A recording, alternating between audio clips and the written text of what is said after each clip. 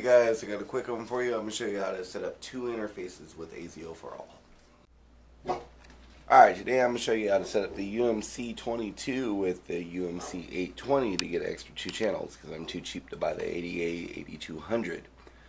Alright, so let's jump over to Reaper and I will show you how to use the driver. Alright, so first off we're going to load up Chrome. We're going to go to azoforall.org. I'm going to go through the download list, pick whatever driver works in your language and country. Go ahead and install that. Since I already did it, I'm going to skip that part. I'm assuming you already know how to do that.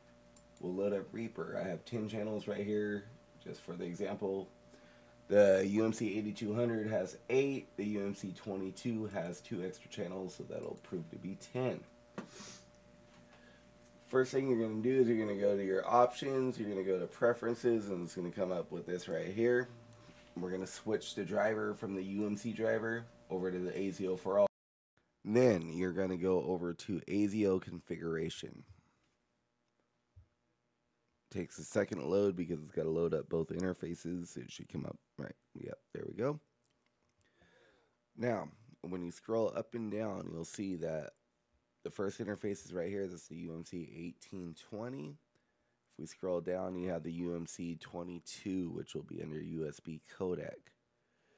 You want to make sure that the power button for both interfaces is active. All the ones underneath in the tree are the separate channels. You're going to go through and make sure that all of those channels are activated that you need. See, right now, you turn them off, turn them back on. We have 1 through 8, and then the 2 ADAT. And then channel 1 and 2 for the UMC22. Depending on your computer, you shouldn't have to mess with the latency or any of the sample rate or anything. You should have 0 lag. If you do, adjust as needed. Once you're done with that, make sure to hit apply and OK.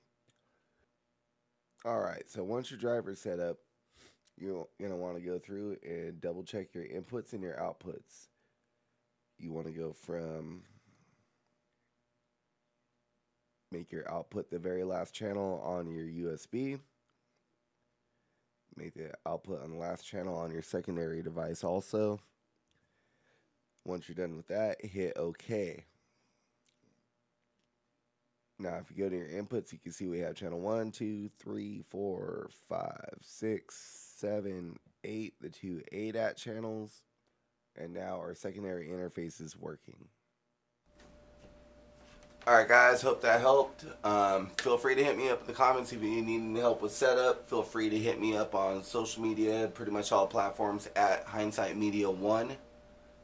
If you like this video, make sure you hit the like and subscribe button and share it with your friends. Alright, thank you, bye.